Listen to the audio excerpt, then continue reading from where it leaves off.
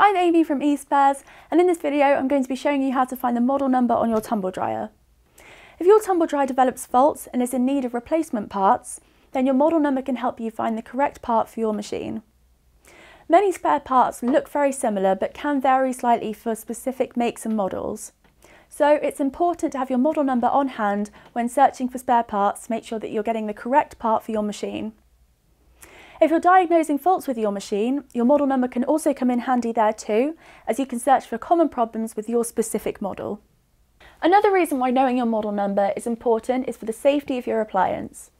You may have heard news reports of manufacturers recalling appliances from time to time due to safety concerns. These recalls do happen and they can affect any one of your household appliances. Continuing to run your appliance after it's been recalled is a danger to you and your home. When a manufacturer does issue a recall, they'll release a series of makes and models of all the appliances affected by the issue. So if you know your model number, you can check through the list and find out whether yours has been affected and whether it needs to be repaired or replaced to make it safe. For more information on appliance recalls, take a look at our video up here, and we'll link even more about appliance safety at the end of this video. So now let's get to finding the model number on your tumble dryer. We're looking for a sticker or a rating plate that should have all the information we need on it. So first, let's take a look behind the door. We want to look at the door frame and also around the door itself. As we can see on this Hoover tumble dryer, the rating plate's here. But if it's not there on your appliance, we can look underneath the kick plate on the front and also on the control panel fascia. If you still can't find it there, you need to look on the side and also the back of the machine. If your model number has become faded or rubbed off, then not to worry, we can still help you find the information you need. Take a look at our video up here where we explain what to do if your model number is no longer readable or you just can't find it. So now we've located the model number successfully, we'll talk about what we need to look for. The format of the model number and the product or serial numbers that you may also need can vary depending on the manufacturer of the appliance. The model number will typically contain letters and numbers and contain special characters such as a / or a dash.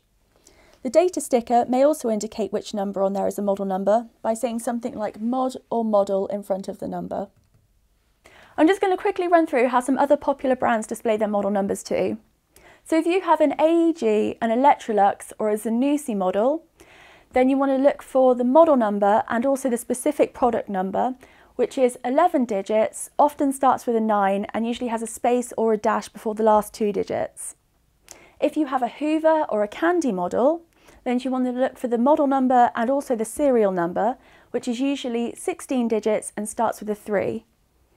And if you have a Whirlpool, an Ignis or a Bauknecht model, then you want to look for the model number and also the service number, which is usually 12 digits and starts with 85.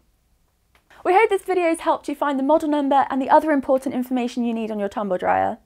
Make sure that you take note of these should you ever need replacement parts or to diagnose an issue with your machine. We'll also link down below where on our website you can find all the spares and accessories you need to fix your tumble dryer yourself.